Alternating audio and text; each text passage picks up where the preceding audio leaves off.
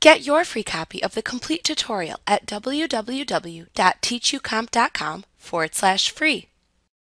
The Shake Reduction tool lets you manually adjust an image to remove the blur or shake from the image that comes from holding your camera or phone while taking a picture. This is handy if you use your phone to take selfies or other photos that may appear blurry. This tool lets you manually adjust the image if you do not like the results produced by the Auto Shake Reduction tool. To manually reduce the blur from a photo, first select the picture you wish to edit. Then choose Enhance, Shake Reduction from the menu bar. The Shake Reduction dialog box will open and display a selection box over your image. Click and drag the resizing handles on the selection box to change its size.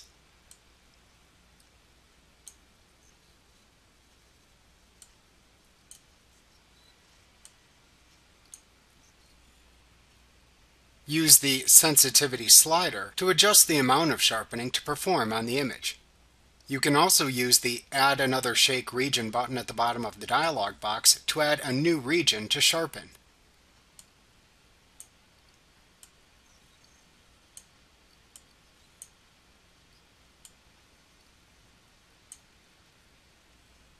You can use the Show Hide Magnifier Window button to show or hide the magnifier window.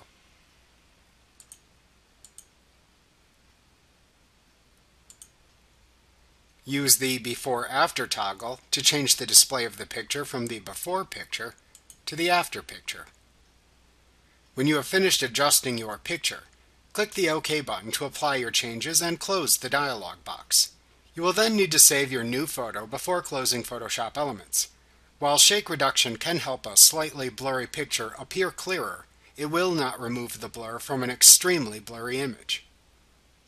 Like what you see? Pick up your free copy of the complete tutorial at www.teachucomp.com/free.